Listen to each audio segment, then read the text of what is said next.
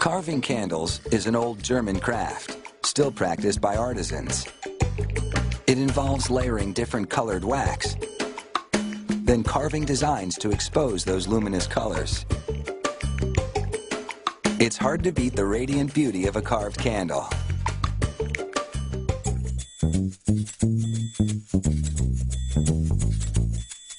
Carved candles are known for their swirls and curls, a look so elaborate that lighting one is an occasion in itself.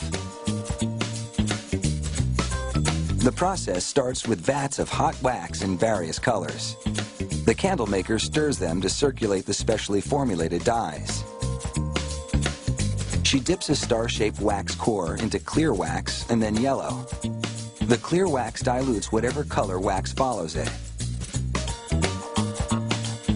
The layers are hardened in cool water. She repeats this process between 30 and 35 times, building up different colored layers on the candle core. As the dipping continues, the candle becomes warmer and softer, which will allow it to be carved. The quick water dips only cool the outer layers. Partway into the dipping, the candle maker deepens the candle's grooves. As she resumes dipping, she has to keep a close watch on the candle's temperature. If it absorbs too much heat, it'll be too soft to carve. But if it's too cool, the wax can splinter. Achieving the right consistency is crucial. It's almost time to get carving. But first, the candle maker squeezes the drippings together and slices them off.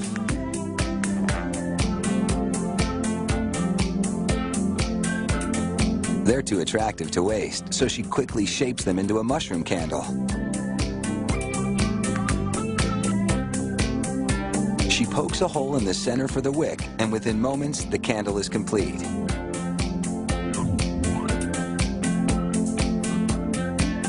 With the big candle at the perfect temperature, the clock is ticking. It has to be carved in just 15 minutes, or it will be too hard to work with. The candle maker slivers the bottom and curls the pieces back. She dunks the row of curls into water to harden them a bit so they don't sag.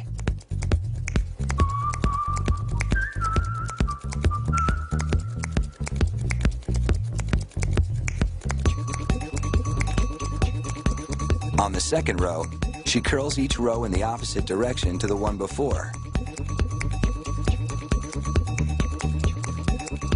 She carves a total of 4 rows, with the last curls fixed upright.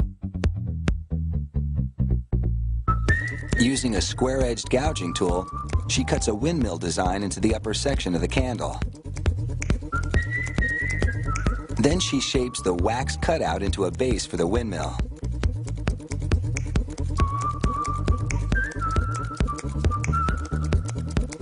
Tulips and other designs decorate the top of the candle.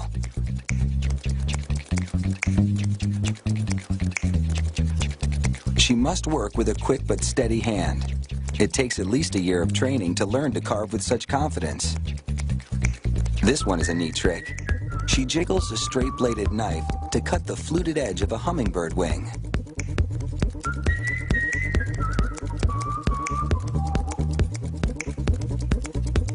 One last character, and this carving job is complete.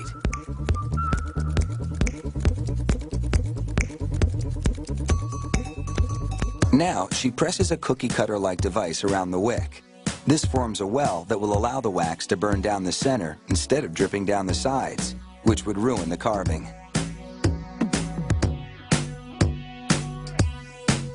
She spins the candle in a hot pan to melt the bottom so that it's level.